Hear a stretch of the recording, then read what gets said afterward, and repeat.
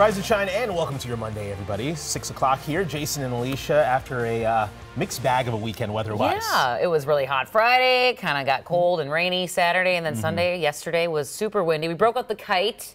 The little guy loved it, Guy. It was perfect for that yesterday. I can only imagine. Yeah, it was for sure on the breezy side and a little breezy today, not as windy as yesterday.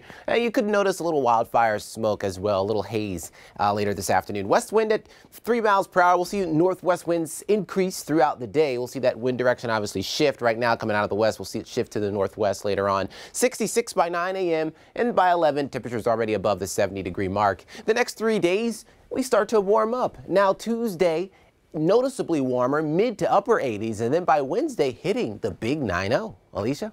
It's going to be hot. All right, Guy, thank you. Let's give you a look at the Monday morning commute. Here's the map. Check your own route. Mostly green. Seen one minor disturbance, a crash out of Minneapolis, 94 westbound. I found it on the cameras. It's you can see there blocking the right shoulder. Again, at 55 and 94 westbound, not causing any slowdowns, but something I'll be keeping tabs on and have an update for you in a little bit.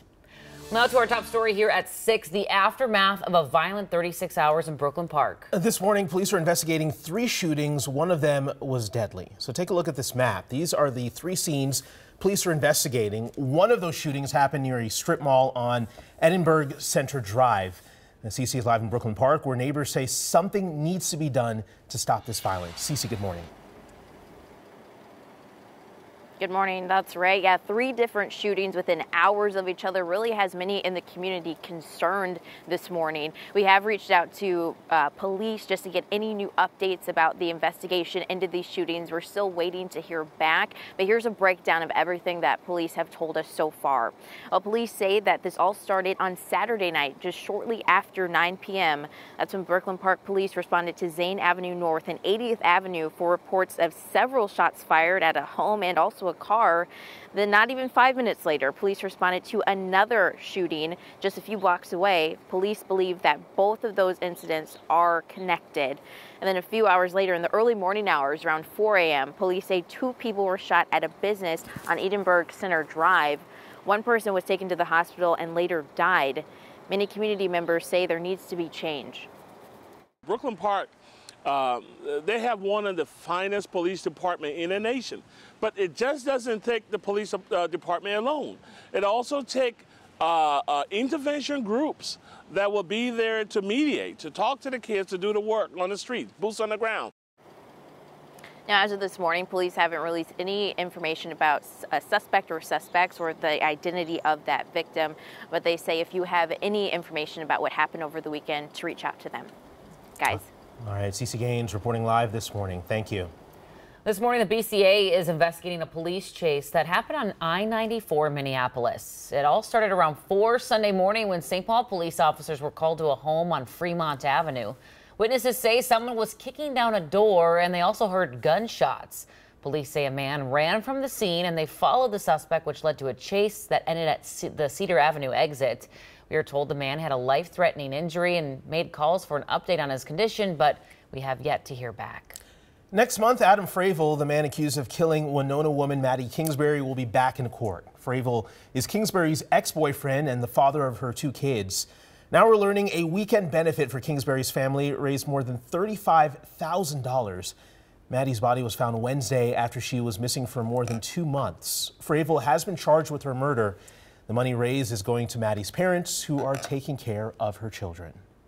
6:04, here is a live picture right now coming out of Miami, Florida. Former President Donald Trump will head there in a matter of hours ahead of his arraignment tomorrow. He's set to appear at the federal courthouse and face federal criminal charges from the Department of Justice. Garrett Hake is there this morning with more on the latest indictment against Donald Trump.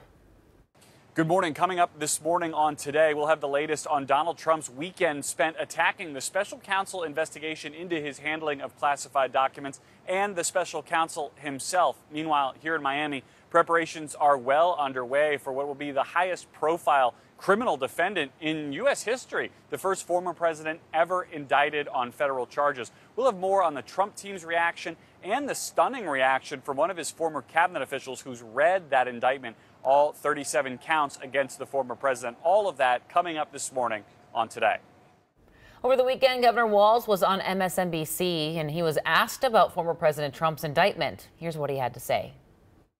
We all know the rules. We know what's acceptable on this. And I think, you know, the former president will get all due process. He'll be innocent until proven guilty. But this is what we're talking about now rather than talking about improving lives. Out here in Minnesota, we're trying to figure out how to feed our kids, how to improve our schools, and how to innovate for the future. So justice needs to be served, and none of us are above the law. And like I say, I think the rules are clear.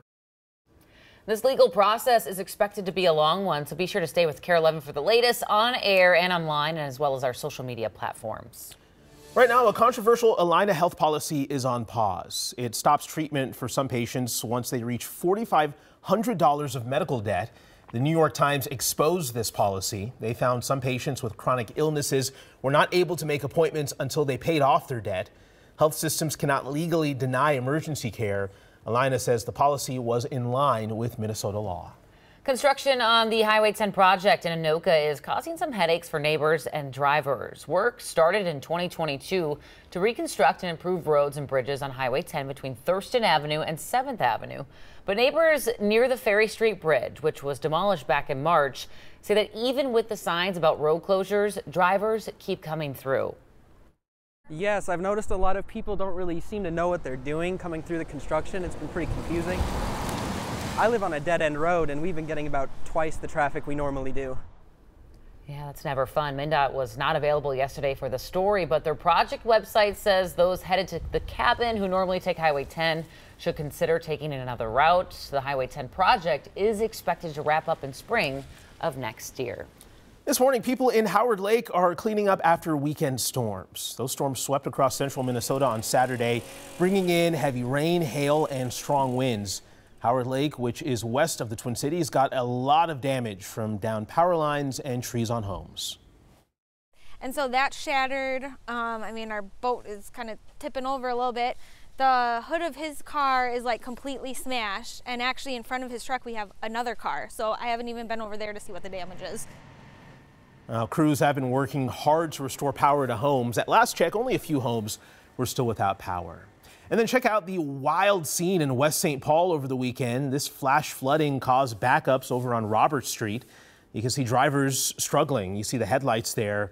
That car stalled out in that rising water. Crazy scenes across the state this past weekend, guys. Yeah, I was saying in Plymouth, I was hoping for more rain because my yard is still pretty crunchy, but I am loving this cool down. Open the windows, give the AC a break, right? Because tomorrow's going to be noticeably warmer, and then we're already talking about 90 degrees come Wednesday and Thursday. So get ready for that. Also, you'll notice a little haze today, more haze as you get into Wednesday and Thursday as well.